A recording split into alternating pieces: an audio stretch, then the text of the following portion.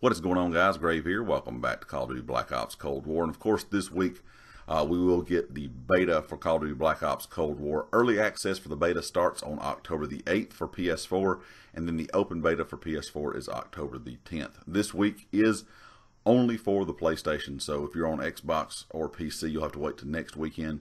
But if you did pre-order the game digitally, you can go ahead and preload the beta on your PS4. It says players who have pre-ordered the game can find the open beta file on the PS4 by searching for Black Ops Cold War Beta. Once there, you will have an option to download and preload the beta ahead of its start.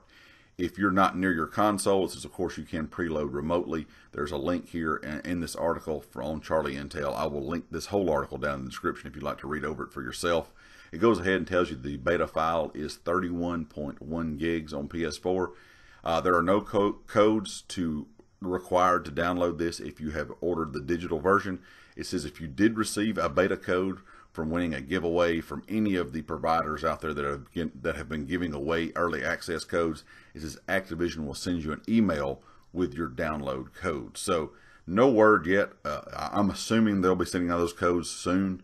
I would guess they would let people that have codes go ahead and download it early as well. But as of right now, only people that can download this or preload this beta early is if you have the digital edition from PS4. So like I said, if you did purchase the digital edition, you can go in and search Black Ops Cold War Beta. You will find the option there to go ahead and preload that.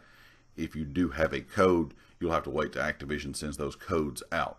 Anyway, guys, leave me a comment with your thoughts. Like I said, this week is PS4 only.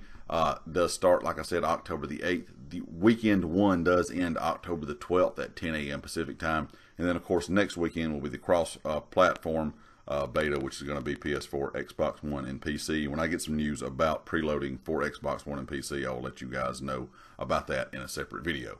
Anyway, like I said, leave me a comment. If you got any questions, you can leave it down in the comment section below. And, of course, if you liked it, hit the like. If you haven't subscribed yet, please do so. If you are a subscriber, make sure you click the bell icon in the top right corner so you know when all my videos go live. And be sure to check out everything down in the description, GT Racing, the community Discord, and my Twitter. And I'll catch you next time. Peace.